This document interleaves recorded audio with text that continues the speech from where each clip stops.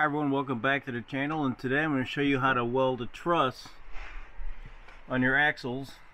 Now this is going to go on a 2018 and newer Jeep Rubicon front axle.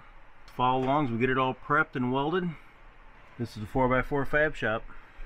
We're going to be using this Rockmount Polaris Mig. This video is partially sponsored by Rockmount Welding Alloys. Rockmount specializes in maintenance welding. Whether TIG, MIG, or stick, brazing, they'll cover all those needs. Hard facing, rotary tools, abrasives, and even drill bits. So anything you need to do for fabrication or maintenance repairs, Rockmount can cover you. I'll leave all that in the descriptions below.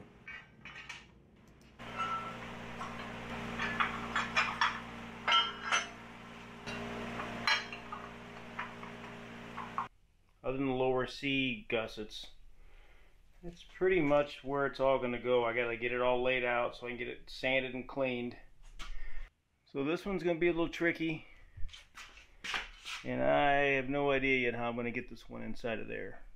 So first, you just worked everything down to bright metal. Whenever you can, you should try to. We're going to be using this Rockmount Polaris Mig. Now the Polaris is made for maintenance, so if there's a little paint or something, it'll be just fine. It's a very strong wire to use for something like this. We're going to spray the inside with this high temp Rust-Oleum. It's good for 2000. MIG welding's around 3, but we need something to protect from the salt and everything. So after it's painted, we're just going to sand the edges that we're going to weld on and then knock off the mill scale on the outside.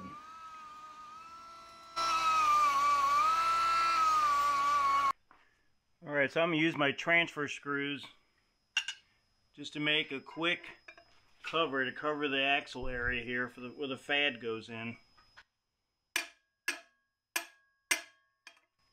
And it'll mark where those tapped holes are at, so I can bolt up.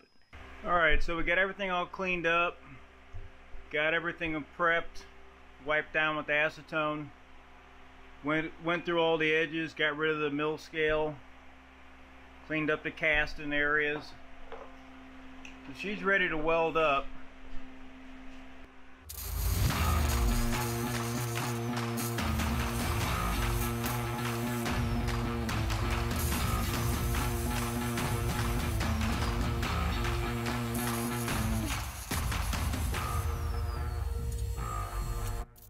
We did heat up the casting to about 150, used a digital parameter just to check it, and then I wrapped it up with a thermal blanket so it didn't cool very fast. Alright, so we got it all welded up. Still have to put the lower C's on, and I'm debating whether or not I'm going to put the pieces in to go under the spring perch. Alright, luckily once you take all the axles and the hubs and everything out, that front end gets quite a bit lighter. So I have to get these gussets on here. So I got to figure these out. It looks like that's it. I'm still debating whether this area needs beefed up.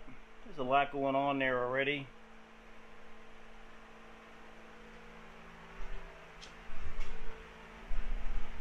Same thing with this side. There's a lot of brackets in there already.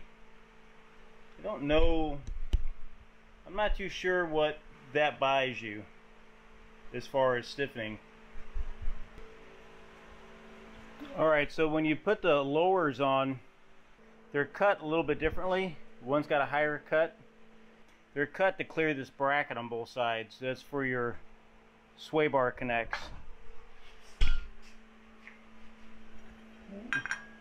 Let's get this down to bright metal so we can get it welded up.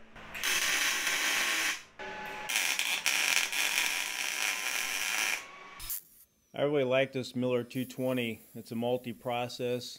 I can MIG, TIG, or stick with it. It really does a good job running this Polaris MIG.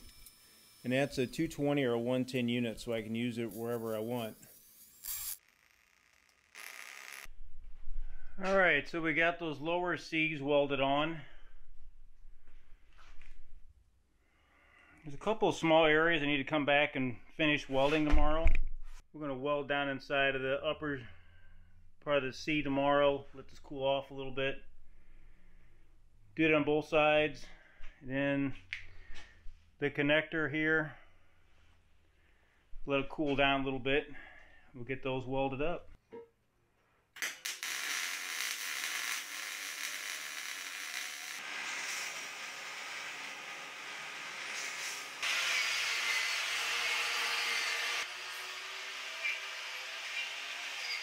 Alright, so there's the front axle.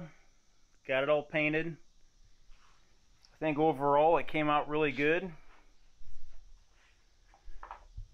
That Artec truss for the front fit really good. Hard to see since it's all black, but we've got the front C gussets on it, upper and lower. The only ones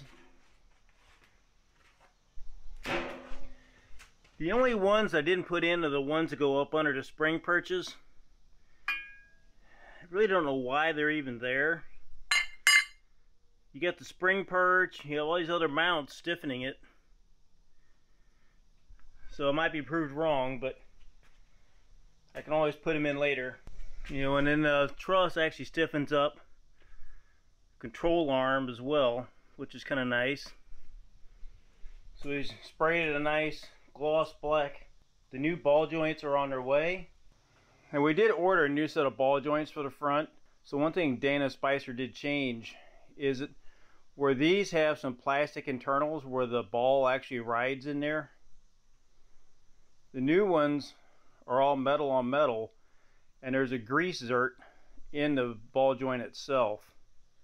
Should last a little bit longer. I know that on mine I'm starting to get some wobbling, so I never bothered to even investigate it because, well, knowing it we were going to change, and that I can find there's only 2 ball joint options as of August of 21. You got the Dynatrax and you have the HD version of the Danas. As we get closer to the final assembly and get the ball joints in, it'll be part of a future video of this whole thing together going into the Jeep. Alright, so it's a fairly easy weld up. So just go through and make sure everything's good and clean before you start trying to weld it up. Do a little bit of preheat on the cast iron, and then it goes together real easy. So we do all kinds of fabrication work on this channel. I hope you enjoyed that, and I'll see you on some other videos that pop up here. It's been the 4x4 Fab Shop.